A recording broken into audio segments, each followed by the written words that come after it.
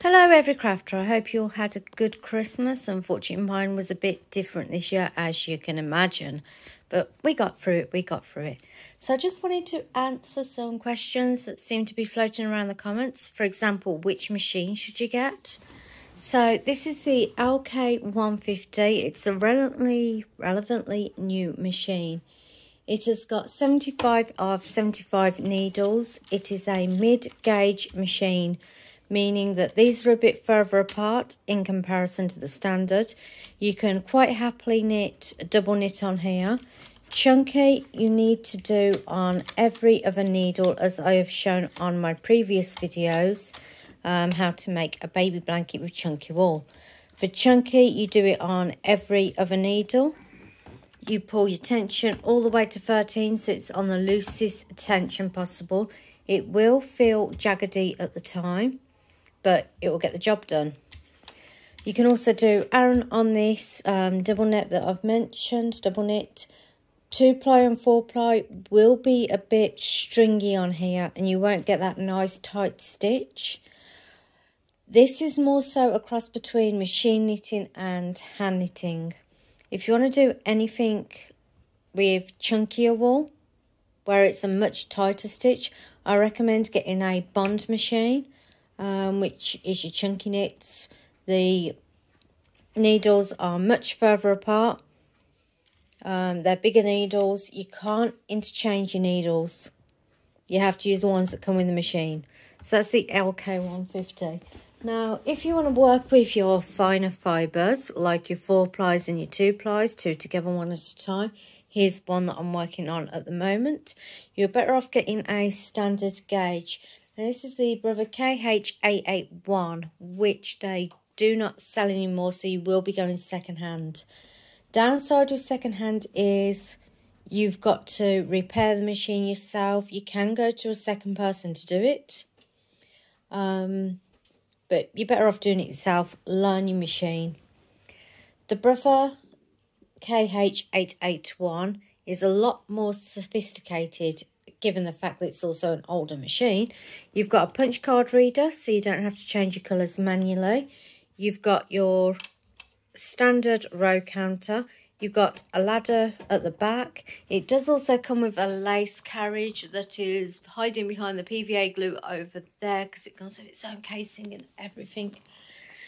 You have these metal pieces that hang off the edge so that you can take your machine off if you want to work on all the needles. This is actually a 200 needle bed, so you can imagine if one breaks in the middle, just stick it to the end so you can get some more. It's also got a sponge bar that you have to take out and replace occasionally, depending on how often you use the machine. Other than that, tighten it. This is a jumper I'm working on for my mother at the moment. It does have its own signature. I need to sort that needle out. It has its own signature one where it occasionally skips a stitch. But for the age of the machine, it really does the job. It works. So between the two machines, which should you get? Honestly, it depends on what you're going to use it for.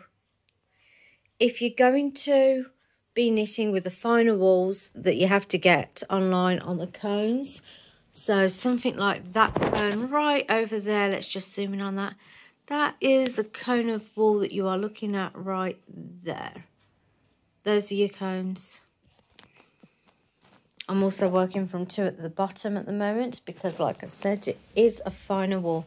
You've also got your tuck stitch, your main colour, your part, everything on here. Hold, knit. It is a beast of a machine. Aside from that, the LK150 is much simpler to use, beginner friendly.